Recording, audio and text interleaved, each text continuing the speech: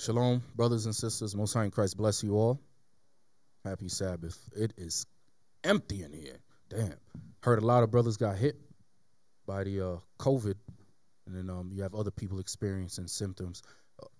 After the bishop's class, before everybody departs, let's make sure we anoint everybody. All right, we'll make sure we do that. Okay.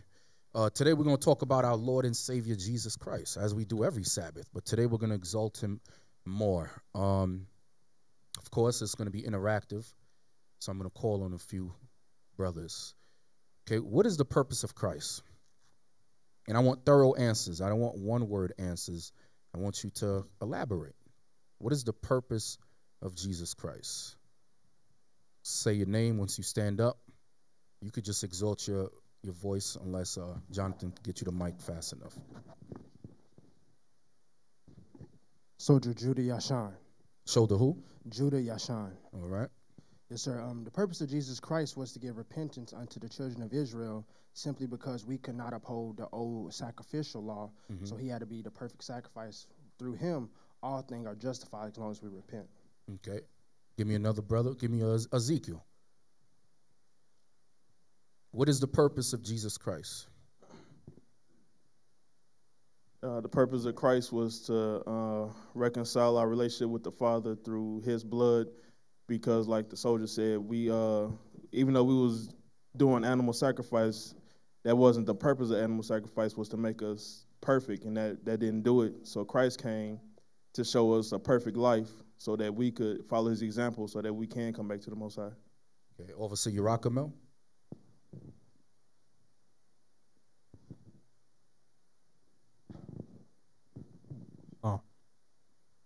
To bring together the northern and southern kingdom again and to establish the kingdom.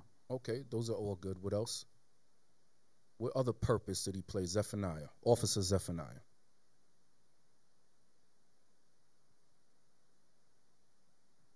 To be an example to the nation, to show us how to walk uprightly in the law, statutes, and commandments. What was some of his titles? What positions did he play?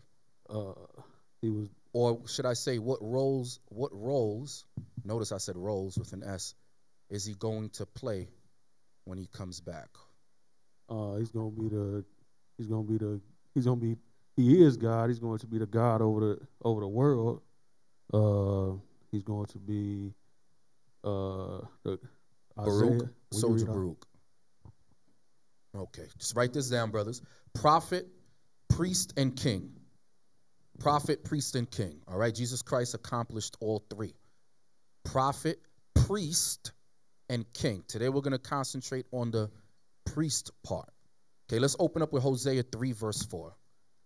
All right, Officer Shanav. Hosea chapter 3 and verse 4.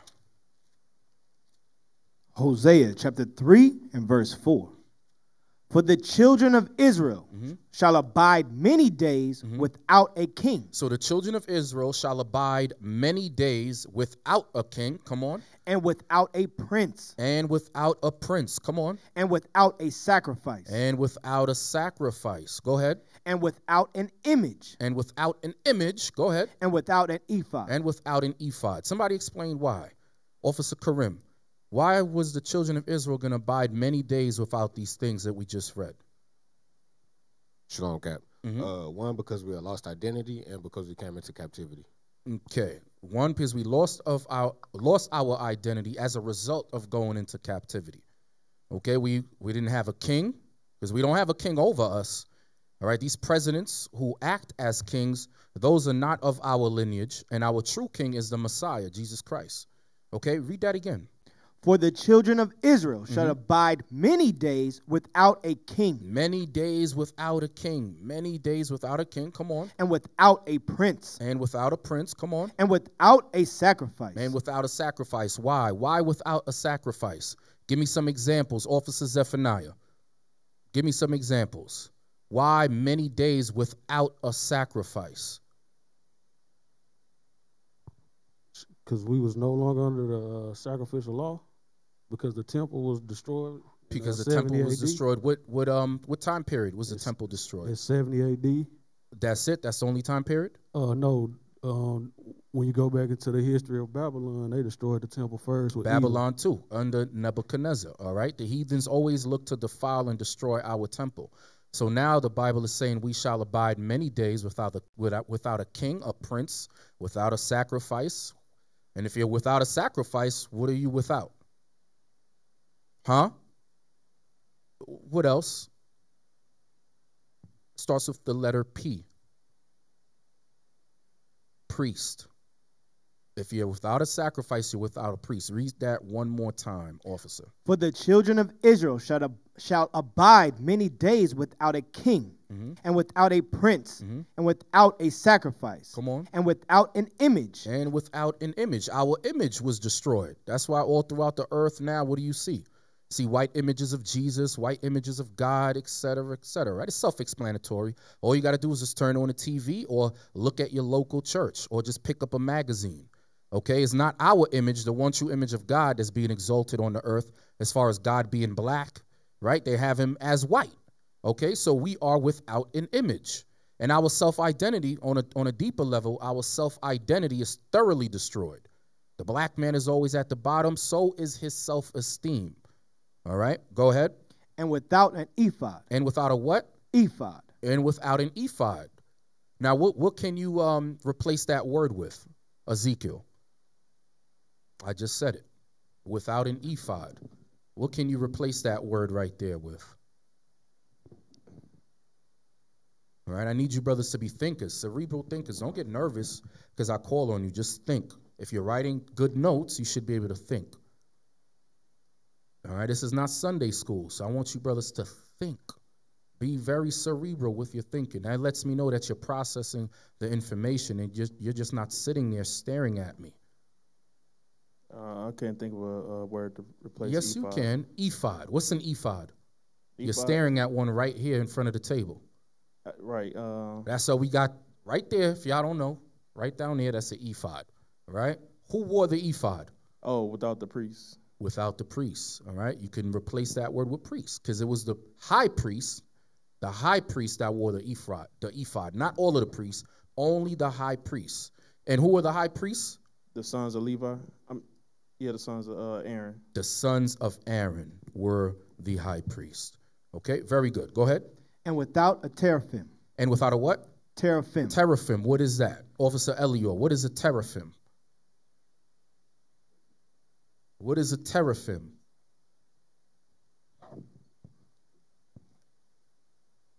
The teraphim, shalom. The teraphim was the headwear that they had to place the law, the little book of the law. No. Oh. No, that is tefillin. That's called tefillin or phylacteries, for the lack of better words, right? What is a teraphim? Officer Karim. Teraphim is like a small statue or like sculpture or something like that. Very good. There's a definition right there, and there's a small illustration of it as well. For those of you who did not know what a teraphim is, let's read that. Teraphim, noun, small images or cult objects used as domestic deities or oracles by ancient Semitic peoples. Now, if you scroll over to the right, all right, so that's some example right there. Those little illustrations, basically you would have little teraphims of perhaps the angels and so forth, all right? These little small objects that represented what we believed in. Okay, y'all understand? Give me Hosea 5:15. This is to further expound on the abide many days without. Abide many days without. Okay, like Officer Karim and Officer Zephaniah said, the temple was destroyed. We went into captivity. That's why we didn't have all these things. Go ahead. Hosea chapter 5, verse 15. I will go and return to my place. When did God go and return to his place, brothers? Brothers? When did God go and return to his place? Slavery. Go ahead. Till they acknowledge their offense. Dispensation of time. God says till or until they acknowledge their offense. That's what we're doing now. That's why you have the resurrection of the Israelites. We're starting to wake up and acknowledge our offense. Go ahead. And seek my face. And what? And seek my face. How do we seek God's face, Officer Zephaniah? How do we seek God's face? By reading the scriptures, Isaiah 34:16. Very good. Perfect. That's how we seek God's face, because his words is found in the Holy Bible. No other place, not the Quran, not all these other books that they have on the earth, but the Holy Bible. That's why God says, they shall seek my face. Go ahead. In their affliction. When we catch in hell, in captivity, and all the way up until now, because this is still captivity. Brothers, do not ever forget, we are in Babylon the Great. This is still captivity. Although the yokes of iron are off of our necks, we are still suffering as a people. You see the calamities. All you got to do is turn on the TV. You see what's going on with our people as a nation. Go ahead. In their affliction, they will seek me early. So what is God telling you about the so-called Negro right here? Soldier Baruch. What is God telling us about the so-called Negro and the so-called Hispanic and Native man? He says, in their affliction, they shall seek me early. What is God telling you? What is God saying? When we're going through our trials, that we will seek them, that we will be searching for them, looking for them. Why?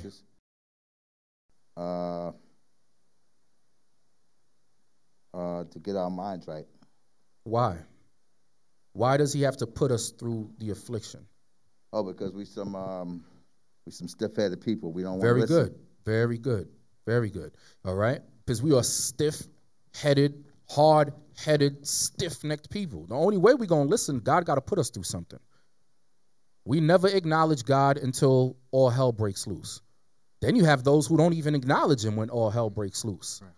They acknowledge themselves or they acknowledge other people. God says, you know what? I know these people. I created them, right? I'm the creator of all creations on this earth. Here you have the so-called Negro, Hispanic, and natives. They're hard-headed as hell. They're only going to listen and repent once I stick my foot up there behind. And that's what you see now with COVID-19. That's what you see now with the black-on-black crime, right? That's what you see now with the other nations coming up against, the Israelites. Cops putting black men to death. It's all a result of us what? Not obeying God's laws. Therefore, his judgments are upon us. But that's the only way he's going to get us to wake up. Y'all understand? Is that it on that? Yes, sir. Give me 1 Kings 8:46. So there's a reason for this. There is a divine purpose behind the ass whooping, and the word ass is in the Bible. All right? So sisters, don't fret. Brothers, don't fret. All right?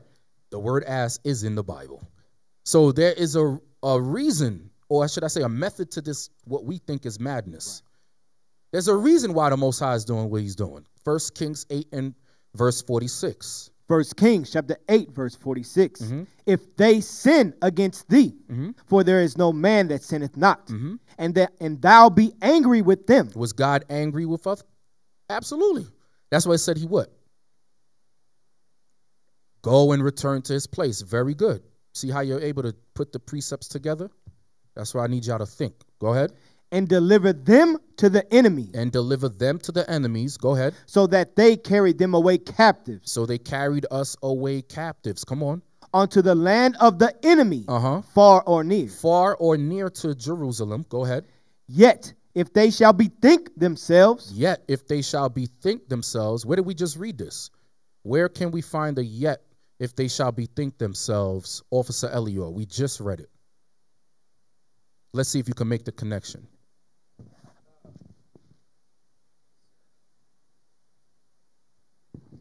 In Hosea.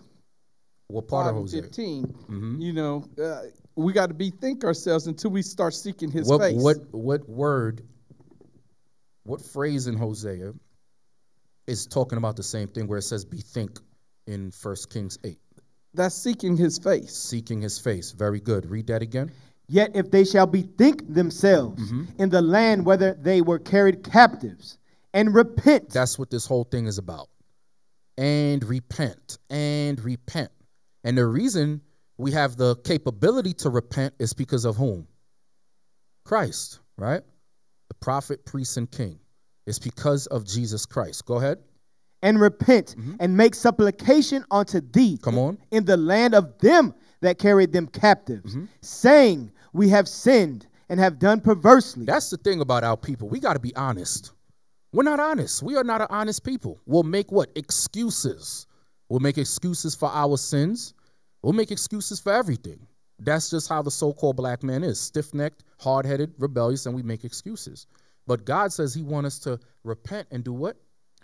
We have sinned. He wants us to confess our sins. He wants us to confess our sins. God wants us to be honest. Self-examination, a thorough self-examination. Right? Let's get Hebrews now.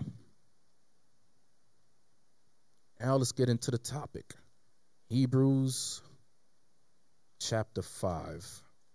And I want you to get, let's start at verse, let me get it. Sometimes I don't be reading along. Let me get it.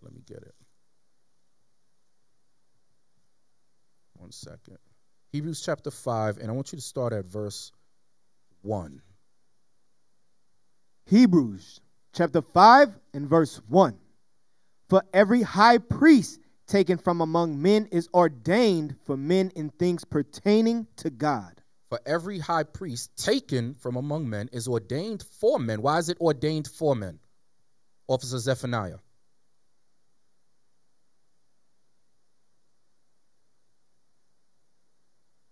Because the sons of Aaron that were the high priest, they made the atonements through the sacrifice for the nation of Israel. Okay, good. Go ahead. That he may offer both gifts and sacrifices for sins. Jump to verse 4. Verse 4. And no man taketh this honor unto himself, but he that is called of God, as was Aaron. And no man taketh this honor unto himself, but he that is called of God, as was Aaron. Right? That's why the word Levi means joint unto me. Okay? But out of the lineage of Aaron, those are the ones that stood before men and God to offer up sacrifices. You had to come from the lineage of Aaron. Go ahead. Verse 5. So also Christ glorified not himself to be made an high priest, but he that said unto him, Thou art my son, today have I begotten thee. So it's the Most High God that ordained Christ to be our high priest. That's why Jesus Christ went through what he went through on the behalf of the children of Israel. Go ahead. As he saith also in another place, Thou art a priest forever after the order of Melchizedek. So it says, as he saith also in another place, Thou art a priest forever after the order of Melchizedek. After the order of Melchizedek. Was Melchizedek a Levite? Officer Karim. Nah, he was not a Levite, but our forefathers still sacrificed to him though. Okay, and what was Melchizedek? He was a son of God. I mean, can you? What was Melchizedek? If people were sacrificing, he was a priest. He was a priest. All right, let's get that real quick. I think it's in Genesis 14, right? Let's find it because I didn't write it down. If somebody finds it, call it.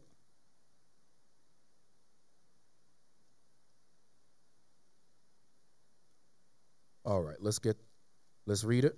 Genesis chapter 14 and verse 17. Genesis chapter 14, verse 17. And the king of Sodom went out to meet him after his... Start at verse 18. Verse 18. And Melchizedek, king of Salem, brought forth bread and wine. So Melchizedek was also a king, all right? And this is the same title that Christ possesses, a king. Go ahead. And he was the priest of the Most High God. And he was the priest of the Most High God. And he was a priest of the Most High God. Go ahead.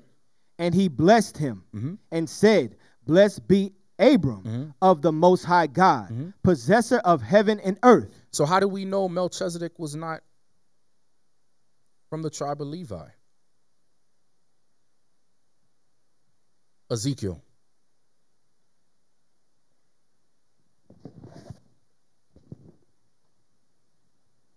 Because this was before Levi was born himself. Because this was before Levi was born himself. However, this man was a king and a priest.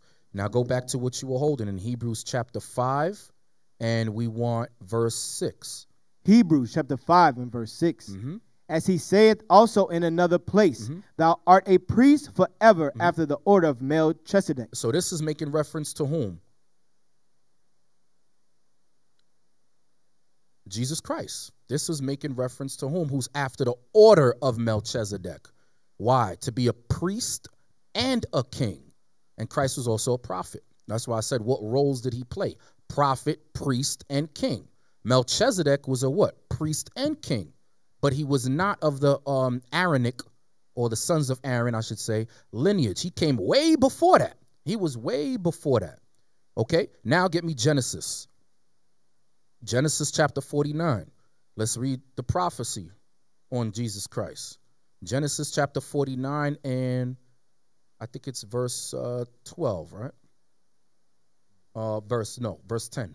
Genesis chapter 49 and verse 10. The scepter shall not depart from Judah. The scepter means kingship. The scepter shall not depart from Judah. Come on. Nor a lawgiver from between his feet. Nor a lawgiver from between his feet. What's between his feet? What's between your feet, man? Your rod, right? Your balls. That's what it's talking about. Okay, meaning this lawgiver was going to come out of the tribe of what? But I thought that the lawgivers were from where? Levi. So what happened? Say it again on the mic.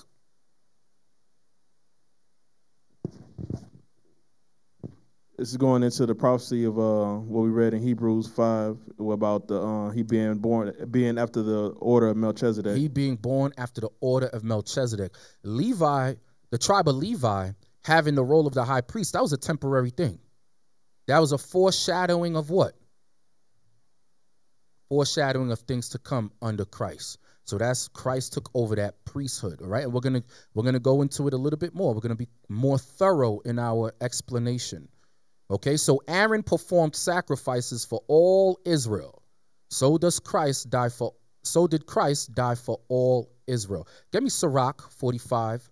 We're gonna read 6 through 22. This is the book of Sirach in the Apocrypha. We're going to read 6 through 22. Sirach 45. The book of Sirach, chapter 45, verse 6. He exalted Aaron, an holy man like unto him, even his brother of the tribe of Levi. Come on. An everlasting covenant he made with him, and gave him the priesthood among the people. He beautified him with comely ornaments, and clothed him with a robe of glory. So Aaron and his sons, those who became high priests after him, they didn't have on no bum garments. That's why we have to take what? We have to take into great consideration how we look. That's what it's in, what is it, in Isaiah? When it said, put on that beautiful garments. All right, brothers can't be walking around with shirts not ironed, holes in their garment, not brushing your teeth, uncombed hair, smelling like body odor. Nah, we are the priests of the Most High, so you got to carry yourselves as such. Go ahead. Verse 8, he put upon him perfect glory and strengthened him with rich. You see what the Most High just said? He put upon him perfect glory. Bad garments, bad to the bone. Go ahead. And strengthened him with rich garments, with breeches, with a long robe and the ephod. With the ephod. Now the breeches is talking about pants. So no, the Israelites wasn't running around with skirts. All right. A lot of times when you're at camp and you're teaching, especially with the sisters, they like to say that, like on the street. Well, y'all got on dresses. No, these are garments, and we have pants on under it. Okay, go ahead. And he compassed him with pomegranates. Those were at the bottom, right? Go ahead. And with many golden bells round about. So when the high priest would walk into the temple, the bells would ring. Go ahead. That as he went, there might be a sound and a noise made that might be heard in the temple for a memorial to the children of his people. Read. With an holy garment, with gold and blue silk and purple, the work of the embroiderer, with a breastplate of judgment, and with the Urim and Thummim. Go ahead. With twisted scarlet, the work of the cunning workman, with precious stones graven like seals. As we're reading this, try to put it in your mind. Visualize what's going on. Put that imagery in your mind, that perfect glory, how Aaron was clothed. This is God that gave him this dress code. He didn't make this up. So just think about it. Just envision that thing, how God decked him out. Go ahead.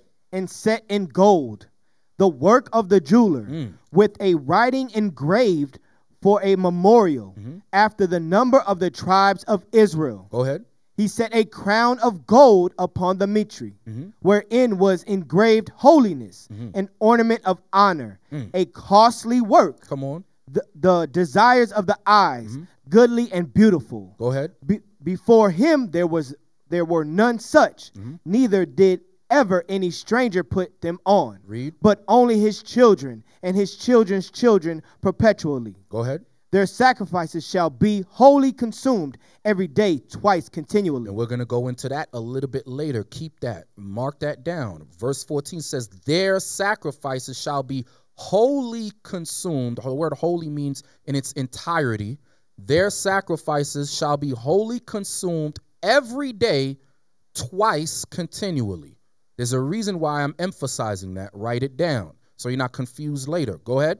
Moses consecrated him and anointed him with holy oil. Come on. This was appointed unto him by an everlasting covenant. Go ahead. And to his seed, so long as the heavens should remain, that they should minister unto him and execute the office of the priesthood and bless the people in his name. Come on. He chose him out of all men living to offer sacrifices to the Lord, incense and a sweet Savior for a memorial, to make reconciliation for his people. Mark that down. Sweet savor. Sweet savor. Highlight that part.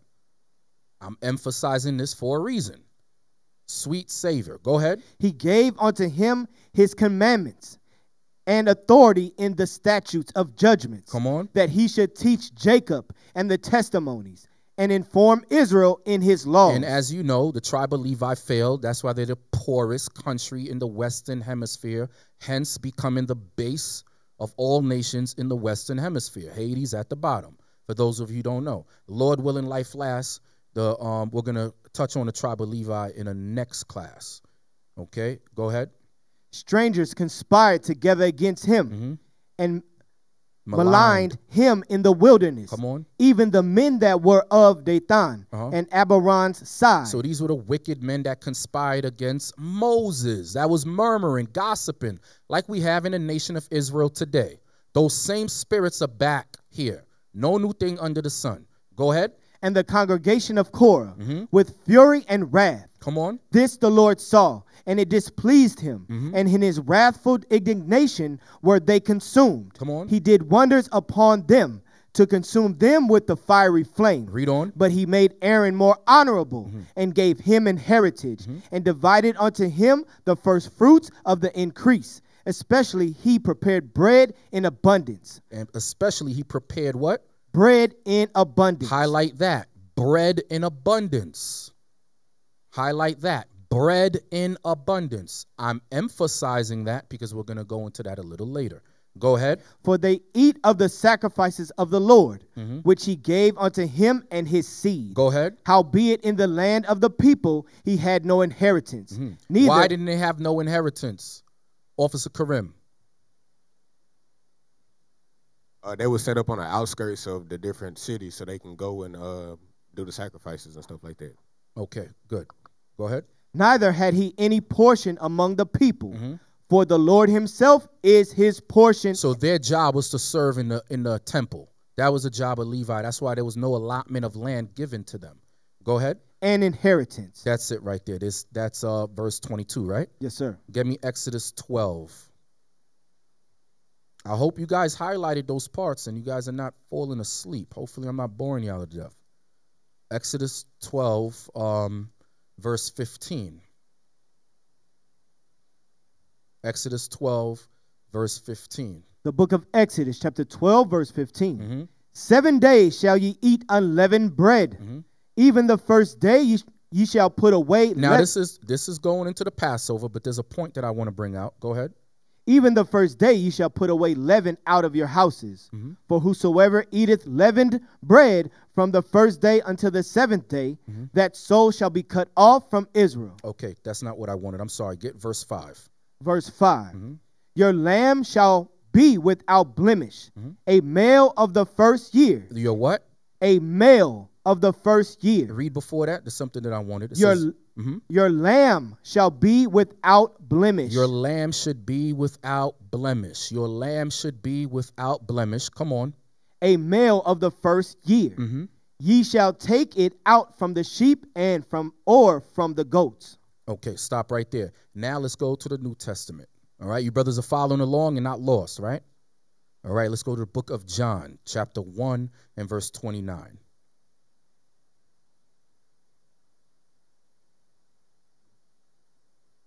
The book of John, chapter 1, verse 29. The next day John seeth Jesus coming unto him, and said, Behold, the Lamb of God, which take away the sin of the world. So what was Christ referred to as what? The Lamb of God. The Lamb of God, which does what?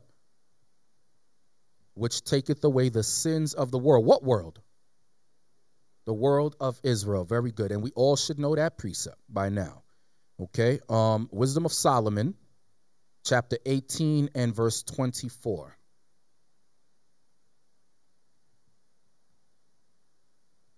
Wisdom of Solomon, chapter 18, verse 24.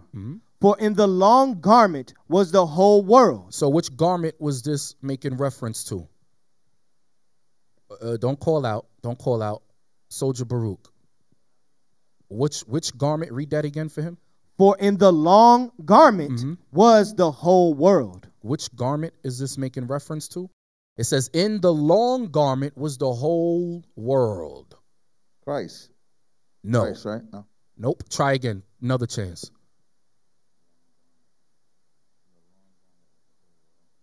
Israel. Who had the garment? It says the long garment. Who wore the garment?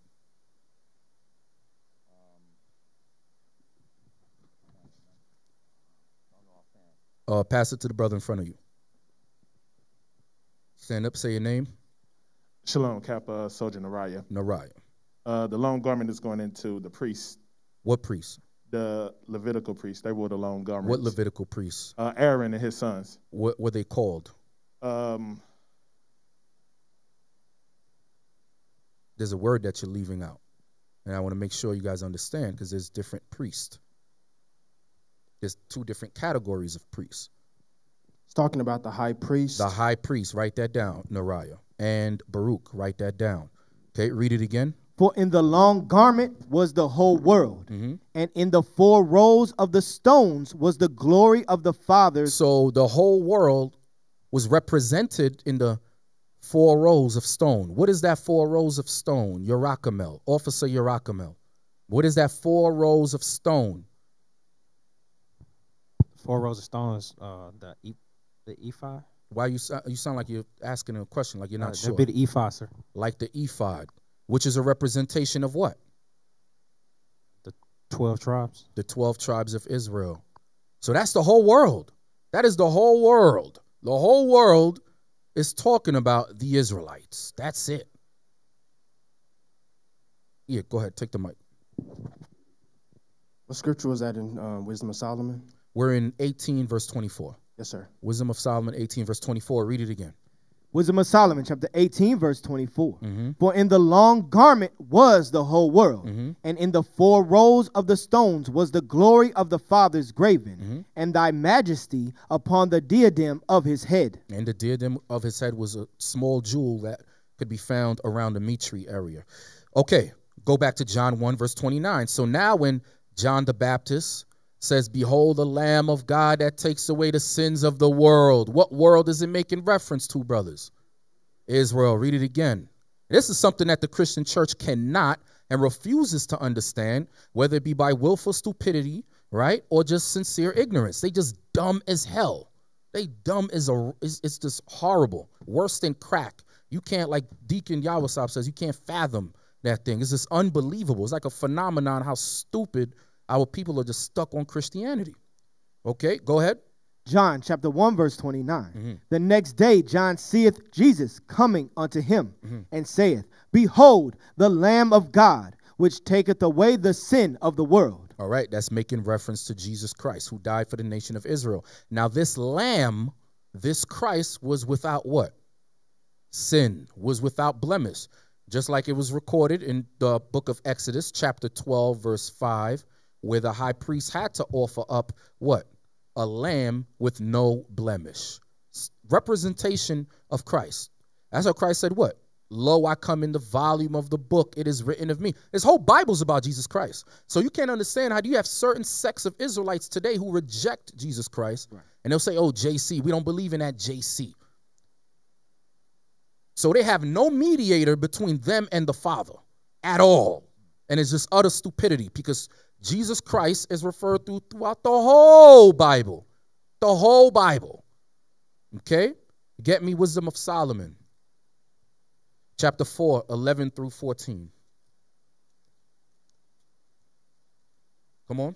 The book of Wisdom of Solomon, chapter 4, verse 11. Yea, speedily was he taken away, lest that wickedness should alter his understanding, or deceit beguile his soul. That's why he died at an early age. The Most High took him up. Okay? 33 years. And then crucified for the nation of Israel. Go ahead. For the bewitching of naughtiness doth obscure things that are honest. For the what? Bewitching of naughtiness doth obscure things that are honest. What's honest, brothers? The laws. God is saying for the bewitching of naughtiness does obscure things that are honest. We can get corrupted. This flesh is weak. Y'all understand? Go ahead. And the wandering of concupiscence doth undermine the simple mind. And the wandering of concupiscence does what? Undermine the simple mind. Because our people are simple as hell in their simplicity. Go ahead. He being made perfect in a short time. He being made perfect in a short time. Come on. Fulfilled a long time. No blemish. No blemish. In a short time. The 33 years. Guess what? That 33 years, that took up a long time. Even though it was just 33 years, he was able to accomplish that in just 33 years that some people can't accomplish in a lifetime. Within 200, 300, 100 years, Christ accomplished so many things. That's why I believe it's in the book of Matthew or John. I might be, I'm not sure what book it is, but I know it's there. It says that all the things that Christ did, there's no space for it to write. He did so many things, huh? Where is that? Okay, no, we don't, I just wanted to quote it. Okay, read what you got. All right, so that's in John 21. Y'all can read it later. Go ahead. He being made perfect in a short time, fulfilled a long time. Come on. For his soul pleased the Lord. Therefore hasted he to take him away from among the wicked. That's how Christ was without blemish. Okay? Christ was taken away speedily from this wicked world. All right? It was fulfilled. His mission was accomplished. That's where he went up to what? Ascend unto the Father and sit at the right hand of the Father. Okay, let's go to Hebrews 9, chapter 22. All right, so Christ our Lord and Savior performed the office of a priest by offering himself up one time. And I'm saying that for a reason. A lot of people think Christ is going to come back and die again. That's why it would behoove you, so-called blacks, Hispanics, and natives, to keep the commandments now. Christ ain't getting on that cross again. Christ is not getting on that cross. All right, so he offered up himself once as a sacrifice to accomplish God's divine plan, okay, and to reconcile us, the so-called blacks, Hispanics, and natives, back to God, making Christ our mediator, right, who makes a continual what? Continual advocacy, a continual intercession between us and the Most High. All right, let's read Hebrews chapter 9 and verse 22. Hebrews chapter 9, verse 22. And almost all things are by the law purged with blood, and without shedding of blood is no remission. There is no remission without the shedding of blood. Certain things, brothers and sisters, you cannot repent of. That adultery, that idolatry, which everybody in this room committed, guess what? We should even be here. Our bodies should be in the ground. If we was alive during the time of Moses, we all would be dead. This room would be empty. There would be no Dallas IUIC. There would be no IUIC, period. A lot of us, we was what? in adultery, idolatry, fornication, breaking the Sabbath, right? We was all guilty of all of that.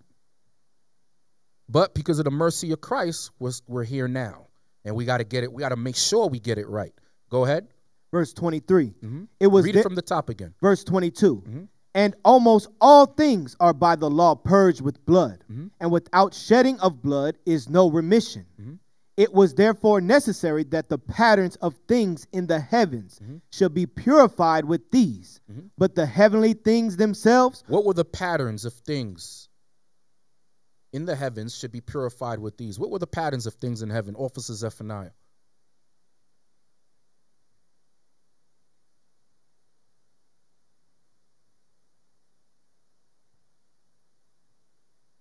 The patterns of things was animal sacrifice. Officer Kasha. It says, Mic check. it was therefore necessary that the patterns of things in the heavens should be purified with these. The patterns of things going into the tabernacle and the temple. The That tabernacle, the temple, what else? the holy vessels, The holy vessels, the holy of the holies. ark. All of that is in heaven. Right. Remember, the bishop brought that out. All right? The things that you seen in the temple, guess what? All of that is in the heavens. The cherubim, where's that? That can be found in the heavens as well. Right? Dwelling amongst God. Go ahead.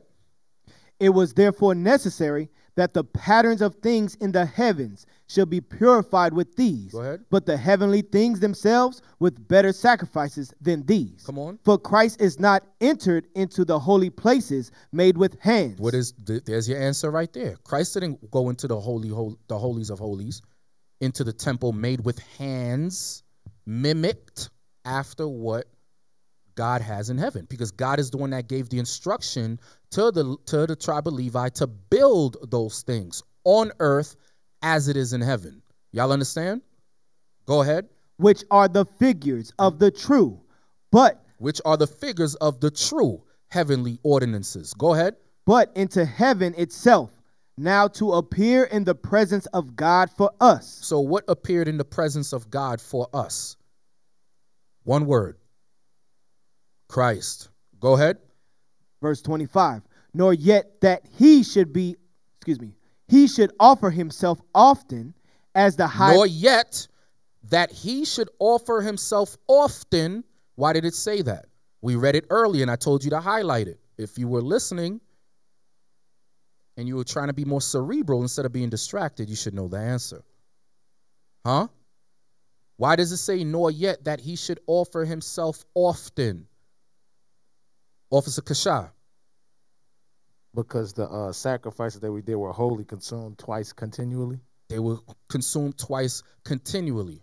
Okay, and they were offered year round, every month, every day, every week. Christ only died once. He offered up himself one time. Go ahead. Nor yet that he should offer himself often, Mm-hmm. as the high priest entereth into the holy place every year with blood of others. Go ahead. For then must he often have suffered since the foundation of the world. Come on. But now once in the end of the world. Because when Jesus Christ came on the scene, let's make a distinction right there. It says, for then must he often have suffered since the foundation of the world. Then it says, but now once in the end of the world. Somebody explain that to me. Officer Jethro. Milkema. I called him Jethro. Damn. Milkema. Verse 26 says, for then must he often have suffered since the foundation of the world, but now once in the end of the world. Somebody give me the sense of that. What is that talking about? What is the first part? We want to make a clear distinction between the foundation of the world and then the second part where it says the end of the world. What is that talking about? What is the foundation of the world? Let's deal with that. The foundation of the world, Mm-hmm. I believe he's talking about the foundation of the world's Israel. No. Yes and no. Somebody help him. Soldier Judah, you said, right? Go ahead.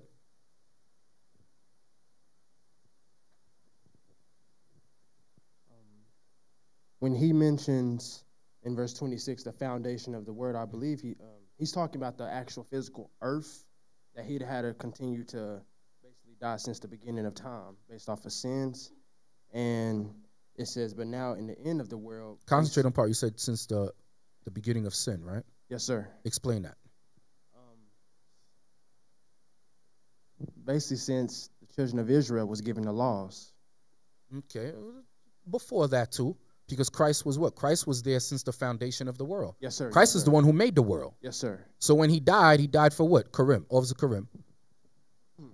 It's telling you that Christ has always been there when we was in sin. There, even from the time of Melchizedek, in the time of Moses and the burning bush, all that, Christ is always there when we was in our sin. Christ was always there. That was the purpose. Now give the distinction where it says, but now once in the end of the world. What is that talking about? Same brother, Soldier Judah. Going into when he showed up on the scene that initiated the last days. Very good. What scripture would you use to prove that, Officer Milkama? He just said when Christ showed up on the scene, that was the last day. What is the proof? I don't have an answer for that one right now. Anybody could help him? Ezekiel? I want a scripture that says just that. Do you have it? Yes, sir. What is it? Hebrews 1 and 2. Go ahead, read it. Hebrews chapter 1 and verse 2. Mm-hmm. Hath in these last days spoken unto us by his Son, whom he hath appointed heir of all things, by whom also he made the worlds. Come on. You see, it said in these last days. In these last days. The last days is also considered what? The end of days. So go back to Hebrews chapter 9 and read verse 26 again. Hebrews chapter 9 verse 26. For then must he often have suffered since the foundation of the world. But now once in the end of the world hath he appeared to put away sin by the sacrifice of himself. Now get me Lamentations chapter 2 verse 13. So it was extremely imperative that Jesus Christ died for us. Like I said, we would not be here if it wasn't for Jesus Christ. Get me Lamentations 2 verse 13. Lamentations chapter 2 verse 13. What thing shall I take witness for thee? What thing shall I liken to thee, O daughter of Jerusalem? So what thing shall the Most High liken unto us, O daughter of Jerusalem? Come on. What shall I equal to thee, that I may comfort thee, O virgin daughter of Zion? Come on. For thy breach is great like the sea. For thy breach. What's a breach? Officer Zephaniah, what's a breach? It says, for thy breach is great like the sea. It's like a break or a gap. A break or a gap. Very good. Read that last part where it says the breach. For thy breach is great like the sea. Who can heal thee? Thy prophets have seen vain and foolish things for thee. So go back now. So Jesus, like the high priest of old, stand before us and the Most High. Therefore what? Closing what? That breach, that gap, that breach. Very good. Go to Hebrews chapter 7 now. I want 7:22 to 28.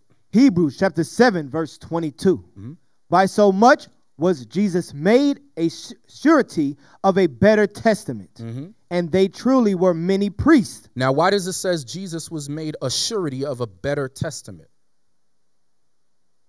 After the order of Melchizedek, right? Why does it say that? Soldier Judah.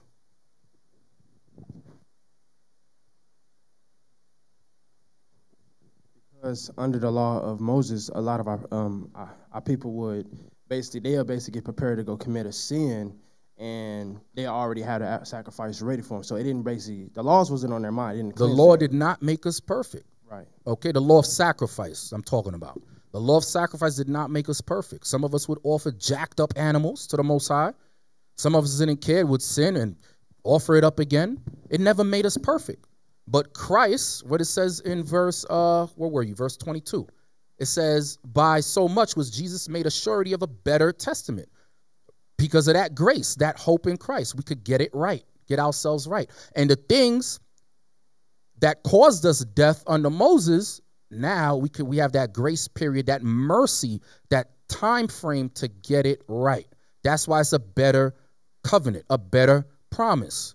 Okay? And the glories and the covenants and all of that, all those good, glorious things that come along with it.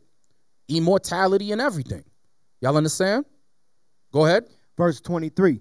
And they truly were many priests, because they were not suffered to continue by reason of death. What is that? Officer Kasha. Why does it says, and they truly were many priests because they were not suffered to continue by reason of death. These men, they were mortal men like all of us, so they had to die eventually due to old age. Thus resulting in what? A change of the high priest. A change of the high priest. Good. Good. I want you brothers to practice being more thorough in your explanation. You want to give who, what, where, and why behind all your answers. Okay, go ahead. But this man, because he continueth ever, hath an unchangeable priesthood. Wherefore. But this man, you got to emphasize that thing. Come on, get into it. But this man, that's why man is written in what? Italics, right? You have to emphasize that thing. But this man, what man? Jesus Christ, the black Messiah. Okay? But this man, because he continueth ever, hath an unchangeable priesthood. So I'm saying, I'm from the tribe of Levi. Guess what? All hail Judah. Hey, I might be Judah, to tell you the truth. I might be Judah. Hey, as long as I'm Israel, I don't care if I'm Naphtali. As long as I make it, all praises to the Most High, if it's the Most High's will. It says, but this man, because he continueth ever, hath an unchangeable priesthood. So ain't nobody taking the priesthood away from Jesus Christ. Go ahead. Wherefore he is able also to save them to the uttermost that come unto God by him. Why does it says wherefore he is able also to save them to the uttermost that come unto God by him, seeing he ever liveth to make intercession for them? What is the part where it says to the uttermost? What does that make in reference to, Officer Zephaniah? Think, brothers. It says Christ is able to save them to the uttermost. What uttermost? What is that going into? Basically saying we can under Christ we can repent from all sins. It's more than that. That's good. That's good. You're on the right track, but there's more. You were gonna elaborate? That we couldn't No, I'm talking to you. You got the mic. Okay, so we could repent under Christ from the things we couldn't repent from under Moses. What else? All the way think about the word to the uttermost. Think about what Paul is saying. Oh, to the end of days, to the end of time. More. Come on, officer. You was cooking with fire, man. Come on. The uttermost, even into the Israelites that are scattered to the even uttermost. To the Israelites that are scattered to the uttermost part of the world. You forgot about Northern Kingdom? You forgot about Ephraim, Issachar? That was already on this side of the world when Christ was walking on the earth. You forgot about those in Ethiopia? Those coming out of where? Galatia? Where we read about Acts, the 2nd chapter? You think everybody was in Jerusalem? Come on, our mindset cannot be so small where we think the Israelites did not travel. Right? That's that white supremacy taking over, where they tell you, oh, we was all just up in Africa hanging, chilling in some trees with bones in our noses. Nah, we had ships. We traveled. Deacon Aitan is going over it now. Okay? In his series, he's going into Northern Kingdom. With how King Solomon with the fleets and the ships, and it was over here, the Moors and this, and we was everywhere. Right. We dominated everything. Christ said even those, because they what? They went into idolatry. They ended up going into idolatry. They were still on the opposite side of that breach. But Christ closed that thing for those to the uttermost part. Go ahead. Wherefore he is able also to save them to the uttermost that come unto God by him. Come on. Seeing he ever liveth to make intercession for them. Okay, go ahead. For such an high priest became us, who is holy, harmless, undefiled, separate from sinners, and made higher than the heavens. One word. No blemish, without sin. Go ahead. Who needeth not daily. Who needeth not what? Daily. We read that word earlier. We have to what? Sacrifice daily. Christ didn't have to do that. He did it once, and that's it. He was the ultimate sacrifice, thus fulfilling everything that was written in the Bible about him. Go ahead. As those high priests to offer up sacrifice, first for his own sins and then for the people. So when the priests walked into the temple, they made sacrifices on their own behalf because they weren't free from sin. There was mortal men. They made sacrifices for themselves first and then for the children of Israel. Go ahead. For this he did once when he offered up himself. Come on. For the law maketh men high priests, which have... For the law maketh men high priests, meaning the law that was talking about the children of Levi from the seed of Aaron that had to become high priests. Everyone in their lot. Go ahead. Which have infirmity. Which have infirmity. Come on. But the word of the oath, which was since the law, maketh the Son, who is consecrated forevermore. Where it says, but the word of the oath, meaning it was already spoken from beginning that Christ would take over the priesthood and offer up himself as a sacrifice. That's what we read where? Genesis, in the beginning. Right. Genesis 49, verse 10. The scepter shall not depart from Judah, nor a lawgiver from between his feet. Okay? Christ accomplished all of that. All right? Let's move on. Okay? Okay. Get me, so although Christ went up to the heavens, Jesus Christ still communicates with us, even though he's not here. How does he do that? We read it earlier. I'll give you a hint. It's in Hosea chapter 5:15 and Isaiah 34, verse 16. How does Christ communicate with us now? Through the what? Through the Bible. Give me John 14, verse 26.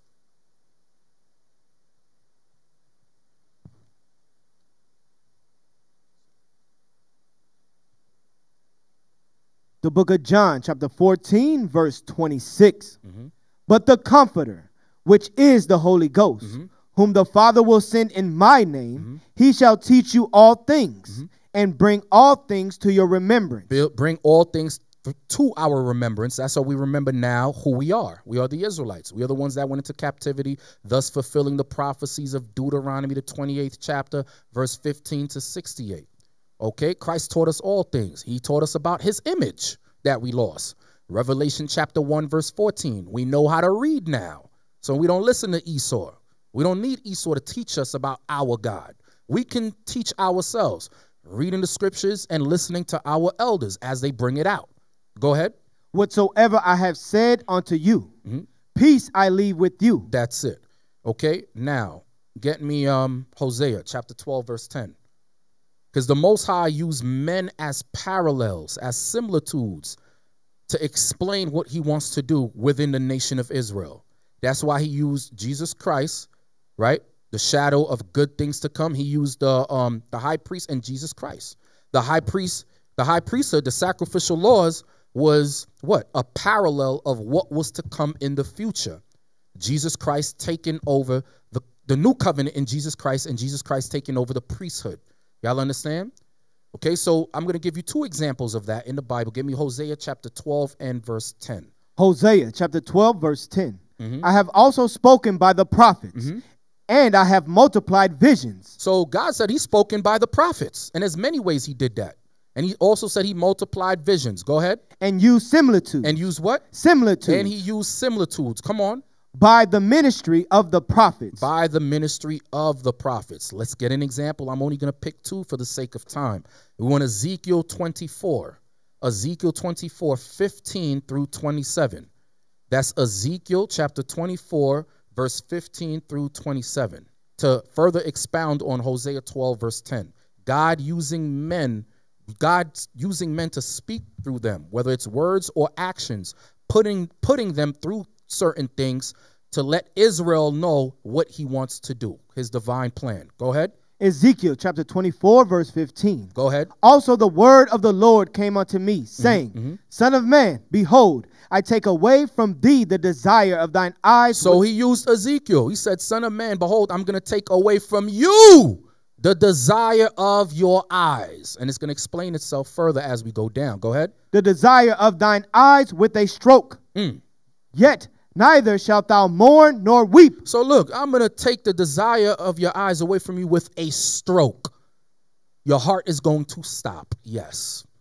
Yes, you're going to die. And not only are you going to die, you're not going to mourn over the person who died, although she is very close to you. Go ahead. Neither shall thy tears run down. And I don't want to see you cry either. Go ahead. Forbear to cry. Make no mourning for the dead. Don't mourn for the dead either, Ezekiel. Come on. Bind the tire of thine head upon thee. That's Dimitri. Come on. And put on thy shoes upon thy feet. Come on. And cover not thy lips. Go ahead. And eat not the bread of men. Go ahead. So I spake unto the people in the morning. And at evening, even with Come on. Read and it at right. even my wife died. And at evening my wife died. Ezekiel's wife got put to death. The Most High did that for a purpose. Read. And I did in the morning as I was commanded. And he did in the morning as he was commanded. He didn't say, man, I ain't going out. You got brothers who make all sorts of excuses not to go to camp, not to come to the school, not to bring their wives to the school. Unbelievable. Ezekiel ain't make no excuse. The things written aforetime was written for our learning. Okay? Like the deacon and the bishop say, get your balls back. Look at the history of your forefathers. Don't make excuses for your spouse. Ezekiel said, yo, all right, she's dead, nothing I could do. I can't cry. I got to do what the Lord said. He says, in the morning, I did what was commanded of me. Not in the morning, I made excuses. Go ahead. And the people said unto me, wilt thou not tell us what these things are to us? So please elaborate. Tell us, what are you talking about? What is the similitude? What is the understanding of this? What's going on? Tell us. Go ahead. That thou doest so? Then I answered them, the word of the Lord came unto me, saying, speak unto the house of Israel. Thus saith the Lord God, behold, I will profane my sanctuary, the excellency of your strength. So Ezekiel's desire of his eye, which was his wife, was a similitude of the temple. The priest at that time desired the temple. Okay, they would forget about God's laws, but they desired the temple. Go ahead. The desire of your eyes. The desire of your eyes. Come on. And that which your soul pitieth. Come on. And your sons and your daughters whom ye have left shall fall by the sword. So they was going to what? Get taken into captivity, destroyed under Babylon. Go ahead. And ye shall do as I have done. Ye shall not cover your lips, nor eat the bread of men. Go ahead. Your tire shall be upon your heads, and your shoes upon your feet. Ye shall not mourn nor weep, but ye shall pine away from your iniquities. Come on. And mourn one toward another. Go ahead. Thus Ezekiel is unto you as a sign. According to all that he hath done shall ye do. And when this cometh, ye shall know that I am the Lord. When this coming, you shall know that I am the Lord. So that's an example of God using men as an example of what he's going to do to the nation of Israel. Let's get another one. Keep this in mind. Remember, we're going over Christ being our high priest. As you go on, you're going to be able to make the connections as to why I'm saying this. Hosea chapter 1, read 2 to 11. Hosea chapter 1. In verse 2, the beginning of the word of the Lord by Hosea. Come on. And the Lord said to Hosea, go, take unto thee a wife of whoredoms. Take unto you a wife of whoredom, a hoe. That deep ditch, yeah, that's you. You're going to take her. You don't want her. I know you don't want her. She got a reputation on her. But yes, you're going to marry that whore. Yes, you are. Absolutely. Yes, you're going to do that. Why, though? Go ahead. And children of whoredoms. For the land hath committed great whoredom. For the land has committed great whoredoms. Why? Because remember, Hosea was a prophet to what kingdom? Northern kingdom. What were they known for? Idolatry. Idolatry. When you commit idolatry, you commit adultery to the Lord, because we're married to the Lord. We're married to Christ. Y'all understand? Okay, so now he said, okay, since y'all want to do that, y'all want to commit adultery and idolatry on me, okay, so this is what we're going to do. Hosea, I want you to go find one of them whores over there, and you're going to marry her. And you know, Hosea was like, what? She don't got no walls, no nothing. Damn. I got to marry her? Yes, you're going to marry her. Go ahead. Come on. For the land hath committed great whoredom, departing from the Lord. So he went and took Gomer, the daughter of Diblaim, Come on. which conceived and bare him a son. Which conceived and bare him a son. Now you had to have a child by this woman. Go ahead. And the Lord said unto him, call his name Jezreel. Call his name Jezreel. Come on. For yet a little while, and I will avenge the blood of Jezreel upon the house of Jehu. Come on. And will cause to seize the kingdom of the house of Israel. Read. And it shall come to pass at that day that I will break the bow of Israel in the valley of Jezreel. Read on. And she conceived again. Now he knocked her up again. Go ahead. And bare a daughter. Uh-huh. And God said unto him, call her name Lo Ruhamah. Uh-huh. For I will no more have mercy upon the house of Israel. The word lo right there means no. Go ahead. But I will utterly take them away. Mm-hmm. But I will have mercy upon the house of Judah. That's why Judah didn't go into captivity under whom? Assyria. Go ahead.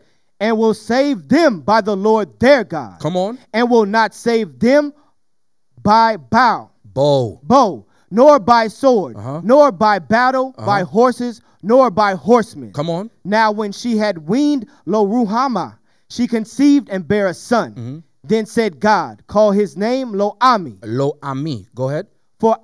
For ye are not my people, and I will not be your God. That's why what? Later on, thus fulfilling prophecy, northern kingdom was cut off. That's why we needed Christ later to what? Bring them back into the fold. Even though some of them were what? Scattered where? To the uttermost. Bringing them back, giving them a chance at repentance. Okay, so what did God do right here? He used Hosea and his kids as a sign. That's why he told them to name them this. Because their children, the names of the children was a representation of what God was going to do to northern kingdom. Okay, now let's bring it up to Jesus Christ.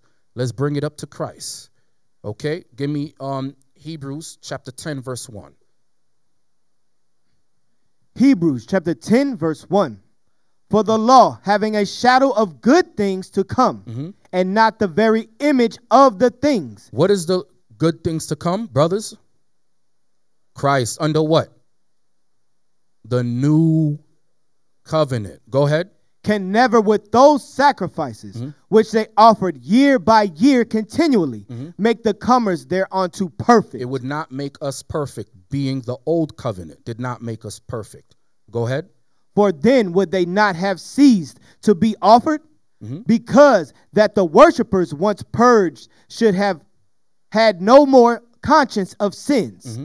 But in those sacrifices there is a remembrance again made of sins every year. Come on. For it is not possible that the blood of bulls and of goats should take away sins. Go ahead. Wherefore, when he cometh into the world, he saith, sacrifice and offering thou wouldest not. Read on. But a body. The body of Christ, that lamb of God, which takes away the sins of the world. Go ahead. Hast thou prepared me. Come on. In burnt offerings and sacrifices for sin, thou hast had no pleasure. So the Most High never, all of that was temporary. It was always about Jesus Christ. All of that was temporary. That's why I said what? The shadow of things to come. Drop that. Give me Colossians 2, verse 17. Colossians chapter 2, verse 17. Colossians chapter 2, verse 17. Which start at verse 16. Verse 16. This is the Christians. The Christians love to run to this over here. Go ahead. Let no man therefore judge you in meat. Don't judge in meat offerings. Come on. Or in drink. Drink offerings made by the priests. Go ahead. Or in respect of an holy day. The offerings on the holy days made by the priests. Go ahead. Or of the new moon. Or even on the new moons, we had to offer sacrifices by the priests. Come on.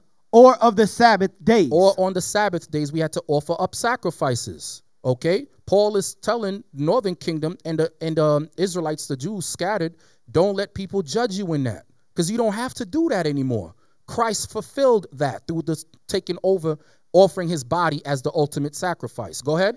Which are a shadow of things to come. Come on. But the body is of Christ. But the body is of Christ. Now let's go to Leviticus. Keep in mind what the Most High put Ezekiel through and what he put Hosea through. Okay, write this down. We're going to Leviticus, and I want chapter 1, and we're going to read 1 through 7. Leviticus chapter 1, 1 through 7. Write this down, brothers. Leviticus chapter. Write burnt offerings, okay, which are offered whole, the whole animal. So burnt whole offerings, okay. Write the sacrifice for trespasses, okay. Write sin offerings as well. Okay. Write grain offering. These can all be found throughout the book of Leviticus. All right. All right, let's concentrate on those for now. Give me Leviticus chapter 1. Go ahead. Read verse 1. Leviticus chapter 1, verse 1. And the Lord called unto Moses and spake unto him out of the tabernacle of the congregation, saying, Speak unto the children of Israel, and say unto them, If any man of you bring an offering unto the Lord, ye shall bring your offering of the cattle, even of the herd, and of the flock. If his offering be a burnt sacrifice of the herd, let him offer a male without blemish. Stop right there. Get me Matthew chapter 1, verse 21.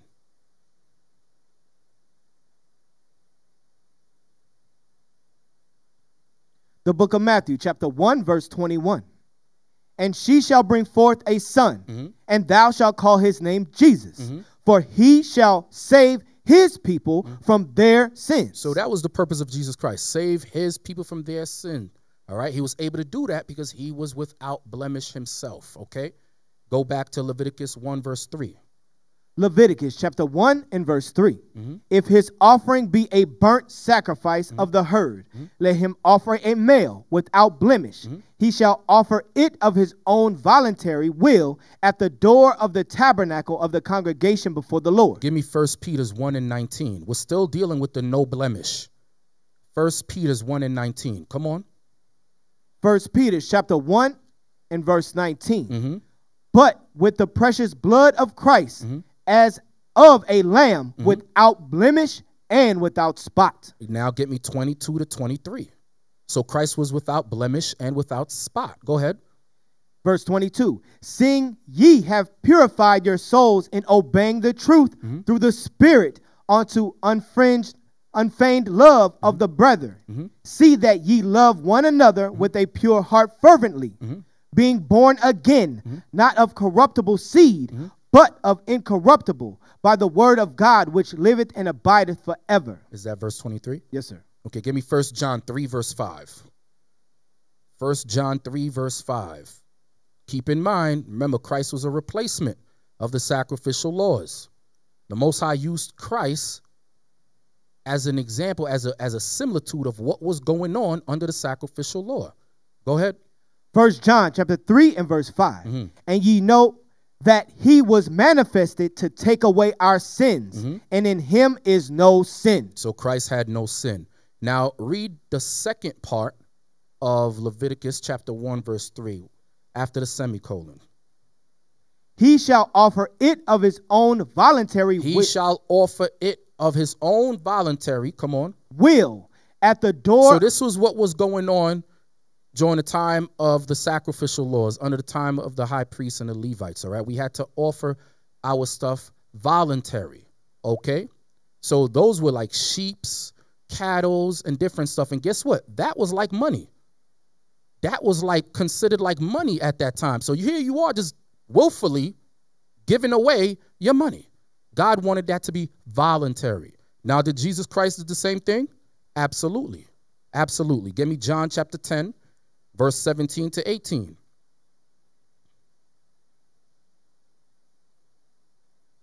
John chapter 10, verse 17.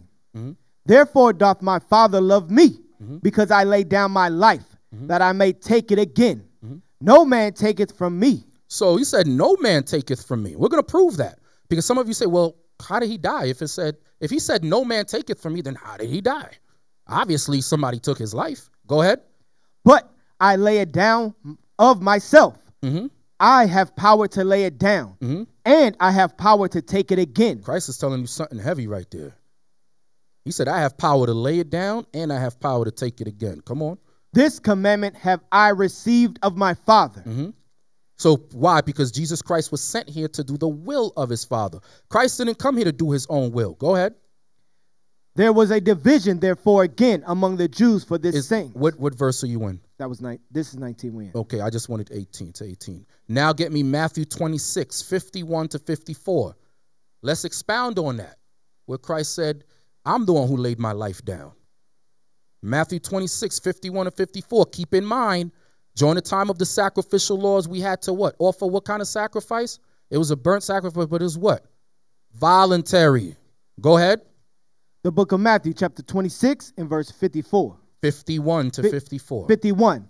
And behold, one of them which were with Jesus stretched out his hand and drew his sword and struck a servant of the high priestess and smote off his ear. Come on. Then said Jesus unto him, Put up again thy sword into his place. Go ahead. For all they that take his sword shall perish with the sword. Come on. Thinkest thou that I cannot now pray to my Father?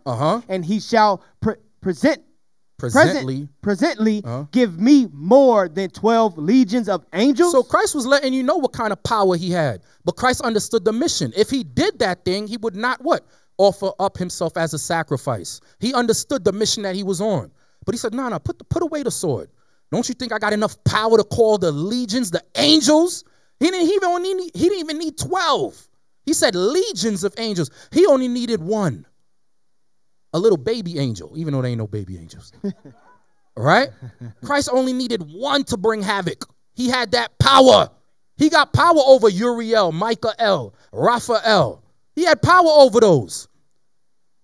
Go ahead. But how then shall the scriptures be fulfilled? But if I do that, brothers, how then shall the scriptures be fulfilled? It wouldn't be fulfilled. So I'm going to voluntarily give my life up for the children of Israel. Go ahead. That thus it must be. Come on. That's it? Yes, that was sir. verse 54. Okay, give me more. Let's get some more. Give me John 18, 5 to 9. John 18, 5 to 9. John 18, 5 to 9. The book of John, chapter 18, verse 5. They answered him, Jesus of Nazareth. Jesus saith unto them, I am he. And Judas also, which betrayed him, stood with them. Come on.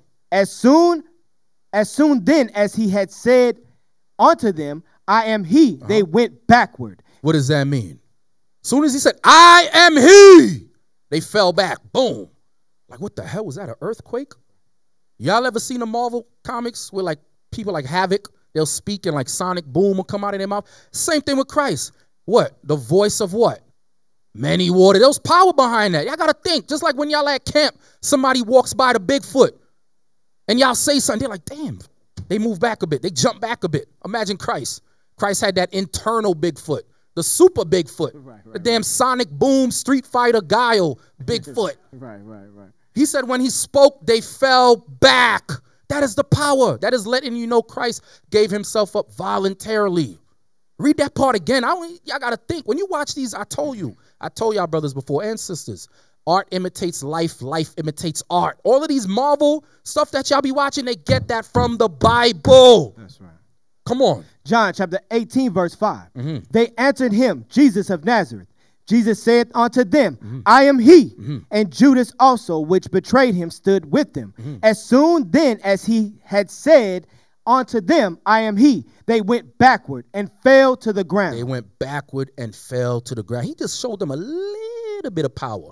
Imagine flexing. He even flexed. He just did one of these, like, he even go up and he just said like this.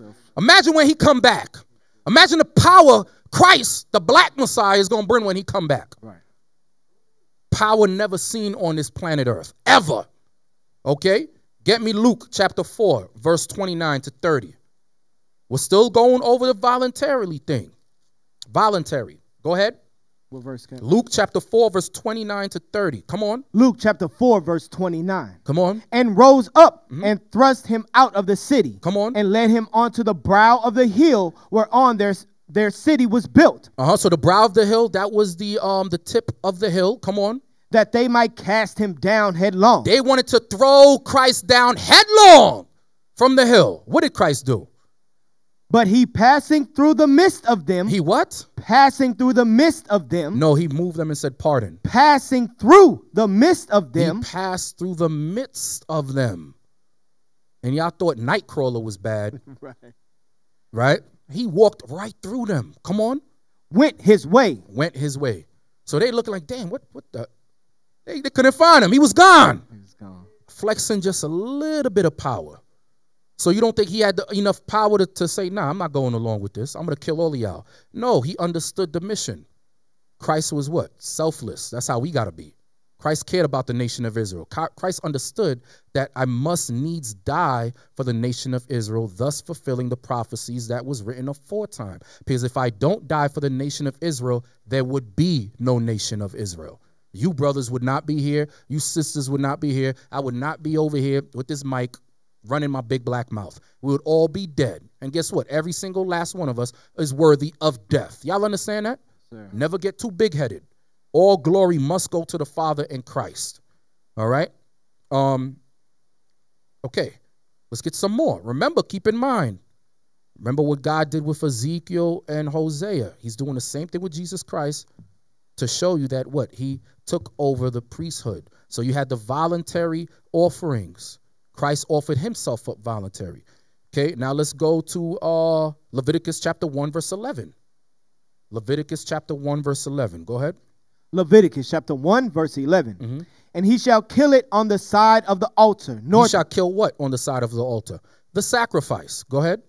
On the side of the altar northward. Where? What direction? Northward. Southward? Northward. Westward? Northward. Eastward? Northward. Northward on the side of the altar. Go ahead. Before the Lord. Before the Lord.